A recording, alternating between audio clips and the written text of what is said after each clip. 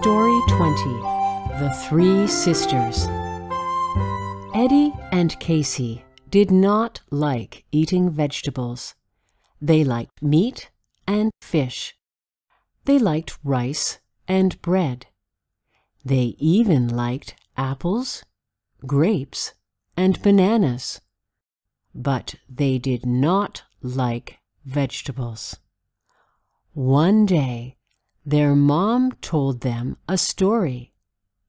Long ago, the native people in Canada grew 3 special vegetables.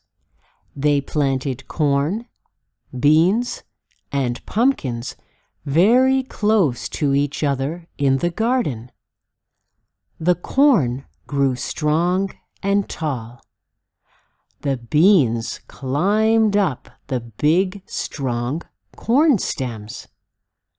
The pumpkins made big leaves as they grew. The leaves kept the ground cool and wet. The 3 vegetables helped each other. They were like 3 sisters in a family. That is why the native people call these vegetables the 3 sisters. They are very special.